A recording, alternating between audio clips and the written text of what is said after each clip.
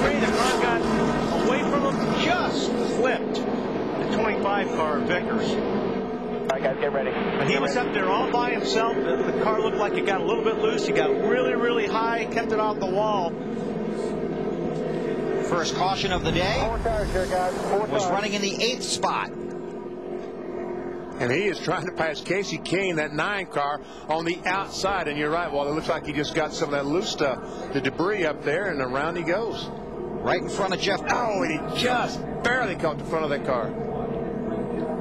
He almost got away with it. Almost got away with it. Just he tried saving it there, and he had to turn it off the wall just a little bit. Look at Burton right there. A lot of guys just going through blindly. You just watch the smoke when you're going through here. And this is what you see when something happens. Well, he was actually lucky because he saw the fire car going down the racetrack. So he knew if he didn't move, it'd be gone by the time he got there. It's the second week in a row he's had trouble early, although this time it looks like Burton got through without any damage.